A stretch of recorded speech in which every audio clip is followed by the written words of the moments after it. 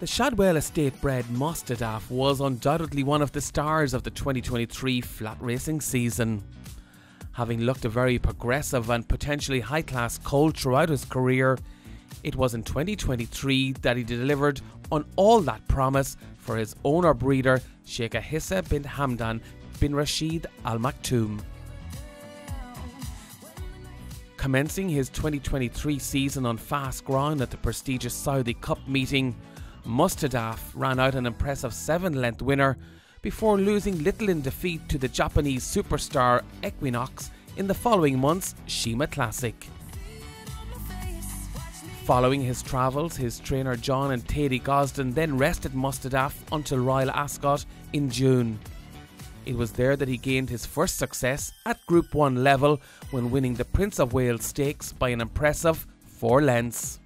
Here's Mostahdaf moving through to challenge. Adayar is back in third and Mostahdaf has come sweeping through to take over and begins to power clear. Mostahdaf inside the furlong opens up by 3-4 lengths to Luxembourg and Adayar. They've got 100 yards to cover and it's Mostahdaf and Jim Crowley in front and running on strongly. Mostahdaf wins the Prince of Wales' stake.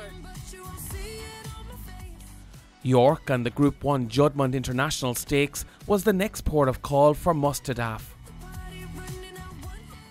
Mostahdaf showed an impressive cruising speed on his preferred good to firm ground and led all the way to win in a very fast time. Mostahdaf on down towards the last furlong. Paddington though pressing hard under the moor drive. Nashwa trying to burrow through against the rail. Mostahdaf, Paddington leaning left. He got to his quarters. Can he get past? Frankie in front, punching away. Mostahdaf, and it's a record-breaking Juddmonte International success for Frankie on his farewell.